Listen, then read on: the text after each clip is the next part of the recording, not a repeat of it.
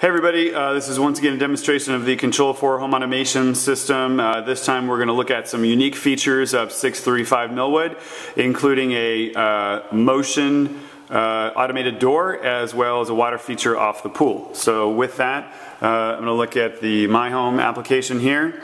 We're going to get in the kitchen area.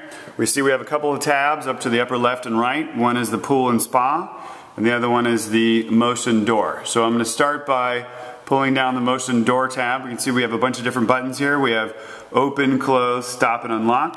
So I'm going to hit the open button here. And as you see here, that is opening up our automated door. It's a big old door. Goes all the way back there like that.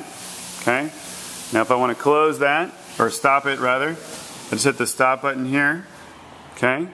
As you can see, the door is stopped. And if I want to close that, I just push this button here. And you can see that door is closing.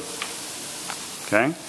Now I'm going to stop that for a second because I want to show you the second water feature, which is our automated pool and spa. So we have a drop-down menu here. We can turn the spa jets on or off, we can turn the filter pump on or off, and we can turn the waterfall on or off. I'm going to focus just on the waterfall today because I think that's probably one of the coolest features.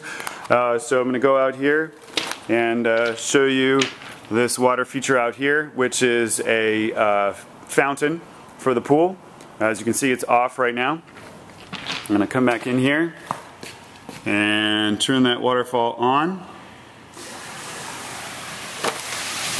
And as you can see, that waterfall is now on, making the pool look beautiful.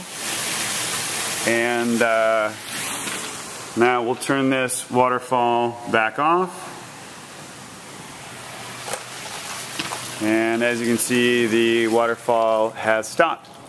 And those are some of the, get out of here for a second, and then get out of our app. And those are some of the unique features of the 635 Milwood property in the kitchen zone that I would like to show you.